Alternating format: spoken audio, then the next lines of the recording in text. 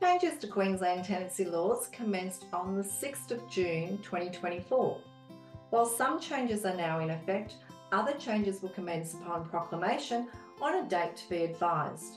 If you are a tenant or a property manager or owner, it's important that you understand how these changes affect you.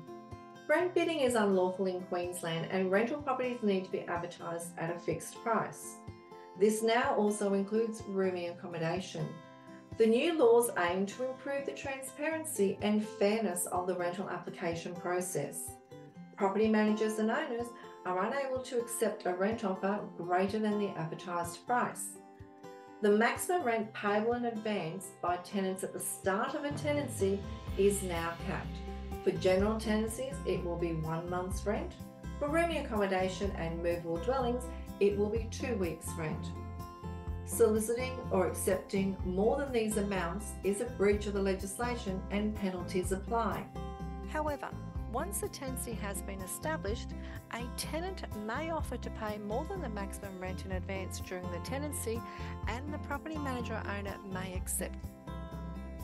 Rent increase frequency to not more than once every 12 months is now attached to the premises and not an individual tenancy.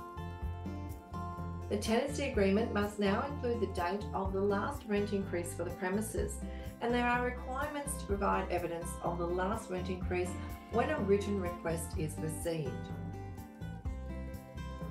The changes do not limit how much rent can be increased by, and if a tenant believes a rent increase is excessive, they should visit the RTA's website for further information.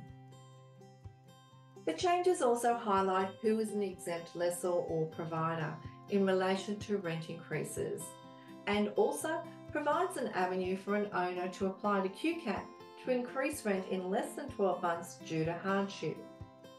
For boarders, lodgers and residents who are renting a room where an owner lives on the premises and there are fewer than 3 rooms available for rent, any bond paid must be lodged with the RTA. There will be 3 heads of power established, which means new regulations relating to a portable bond scheme, a code of conduct for the rental sector, and modifications for safety, security and accessibility. The details have yet to be drafted for these regulations. There are also changes to bond loans and commercial bond products with regards to refunds, changes regarding domestic and family violence provisions, and the process for dealing with goods left behind in a rental property, and also some other minor amendments and wording changes. Other changes include the timeframe to end a short tenancy in a movable dwelling, as well as ending a tenancy due to the termination of a community title scheme in a body corporate. The legislation changes open up new avenues to strengthen the enforcement of the Act with new penalty provisions and, in some instances, increased penalties. Tenants and property managers and owners have rights and responsibilities under Queensland tenancy laws, and knowing this information along with good communication is the key to a successful tenancy.